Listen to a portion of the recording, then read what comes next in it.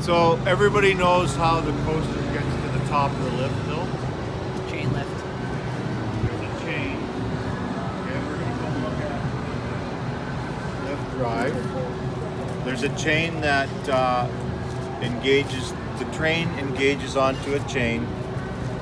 The chain pulls the train to the top of the hill, and then gravity takes over it. It overspeeds the hookup point and travels away from the chain. But for the drop, we also have a chain. It's the same theory in reverse. So the engagement hook, called a chain dog, for going uphill, they have the same type. It's reversed, and it engages into the drop chain, and it allows the coaster to go over the drop.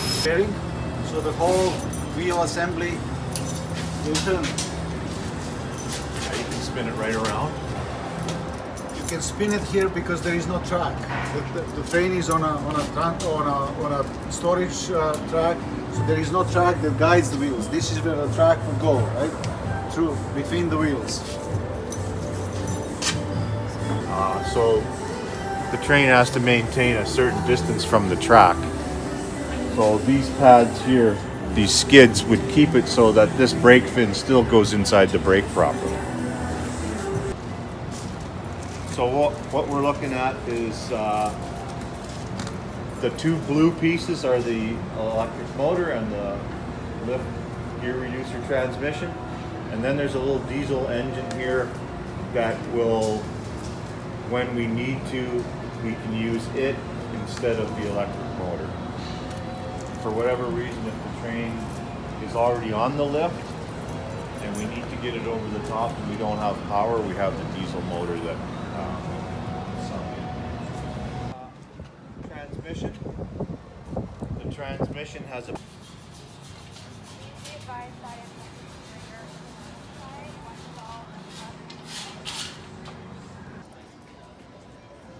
look at the, you can see the difference in the wheels. They're a little bit smaller on this one.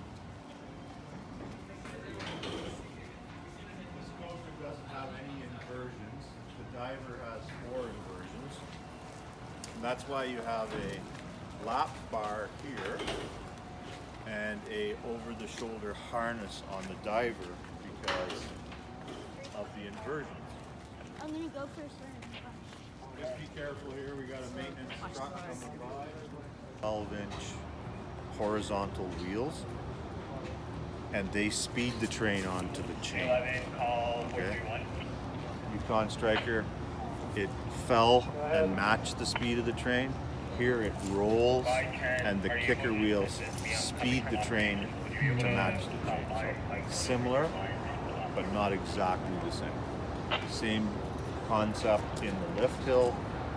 Chain pulls the train to the top. There is a diesel motor for maintenance and or evacuation, whatever the problem is. A lot longer track because there's no inversions. To the side, the truck needs to go along the truck. Just gonna look in the maintenance shop. Yeah, let's go inside. That may be interesting.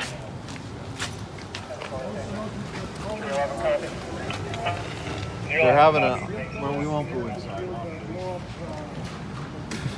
No, that's the stop lock. From that local area. Oh, it is? Then we can put the footings and then let the water go back. Yeah, because they're doing this. See, I've always wondered about that. When they have these footings in the water, do they get scuba divers down there, or they drain it and build it onto hard ground? In our case, because it's shallow and local, we drain the. It's different if it's a In the bridge or winter, something. the water is gone. Oh, you drain all of that in the winter? Yeah. Oh, wow. We can. Yeah. Makes sense. Why let that freeze up and damage? Well, we don't drain it on a regular basis, but to do a set of footings, we have the capability. So what would happen if a ride valleyed there? Is there an evacuation process involving the water and removing it? Well, we'd have to figure out a way to go out and get them, which is a man lift, horizontal. We would evacuate, slow process. But once the guests are off, and it happens, trains do valley. Yeah. we would then have to tow the train back to the tow truck, a bit heavy tow truck. In some cases, you have to take the trains apart and lift them off. But in this case, we use long cables and a snatch block system and pull it.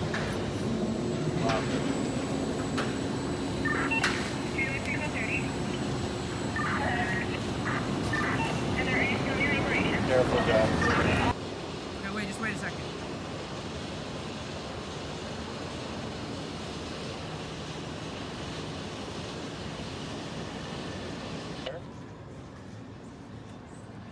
The device just in front of the feeder motors that you can see, that's a squeeze brake, friction brake, and that's what squeezes the train to stop and hold it. Let's stay inside. Oh yeah, perfect.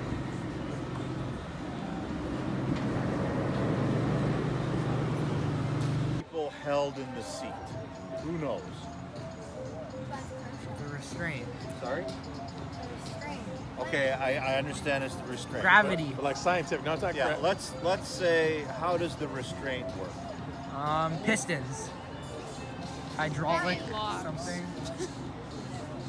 Locks, Magnetic. magnetic, hydraulic pistons. Okay, all good answers. It's locks, mechanical locks on Behemoth and Leviathan.